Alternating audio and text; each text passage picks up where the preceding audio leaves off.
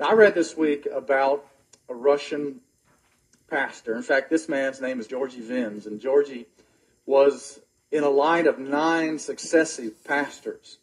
Grandfather, great-grandfather, and all that had just been 9 successive generations of pastors. And his father, whose name was Peter Vins, who is on the bottom left there, he went as an American missionary to Russia back in 1926 and was put in prison there because of his outspoken faith.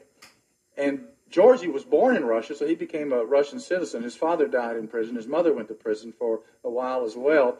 He grew up, became a pastor, and became the head, a president of the Russian Council of Churches, went to prison himself, and finally the Russians stripped him of his citizenship, exiled him to the United States, and he worked from the United States trying to support the churches that were there. He got a message from one of the pastors there, and one of the pastors in Russia that had kind of taken over the job that he was doing gave this quote in a quarterly that he sent back with regard to the Council of Evangelical Churches, Baptist churches in Russia. It says this: when Christians in the West ask what they can do to help us, who are being persecuted for our faith, I answer this way: we need your prayer support, but live your lives in such a way that your prayers for us will be heard by God.